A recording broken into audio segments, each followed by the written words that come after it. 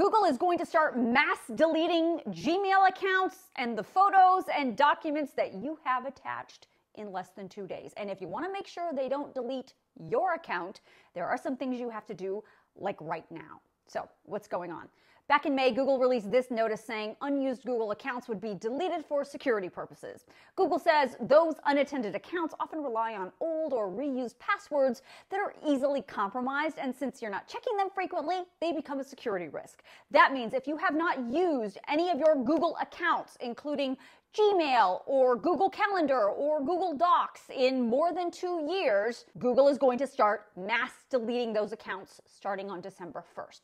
They're going to phase in these deletions starting with accounts that were created and then never used again. Now, this applies to personal Google accounts and will not impact organization, school, or business Google accounts. So how do you make sure your Google account and all your stuff doesn't get deleted?